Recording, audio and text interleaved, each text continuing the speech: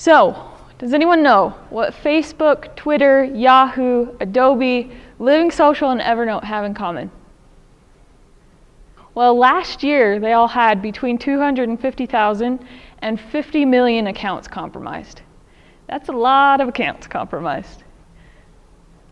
So, last year there were an estimated 740 million records exposed.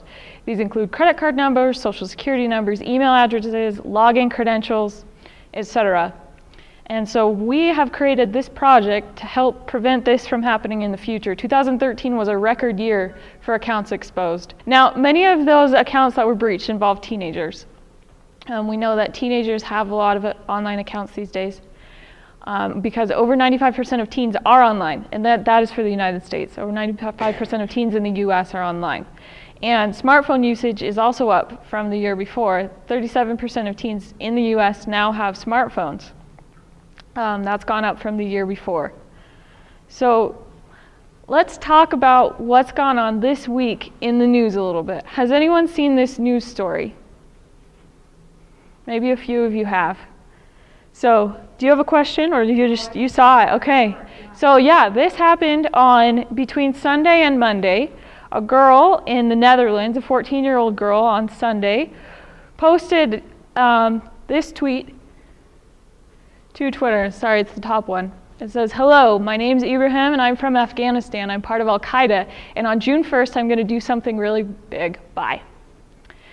Now, a lot of us would probably just blow this off and think doesn't look that serious, but American Airlines takes their security very seriously. And this was their response: "Sarah, we take these threats very seriously. Your IP address and details will be forwarded to security and the FBI." Now, they did notify the authorities, and on Monday in the Netherlands, this girl was arrested. And this goes to show how important it is to be very conscious of what you're posting online.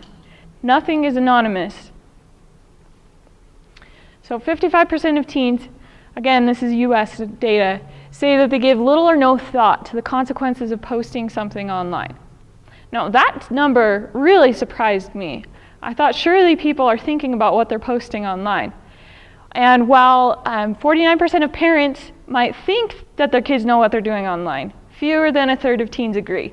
Now, with around 25 million teens in the US, that's like 8 million teens that aren't really thinking about what they're doing. They have vocalized that they are not comfortable with everything they post online.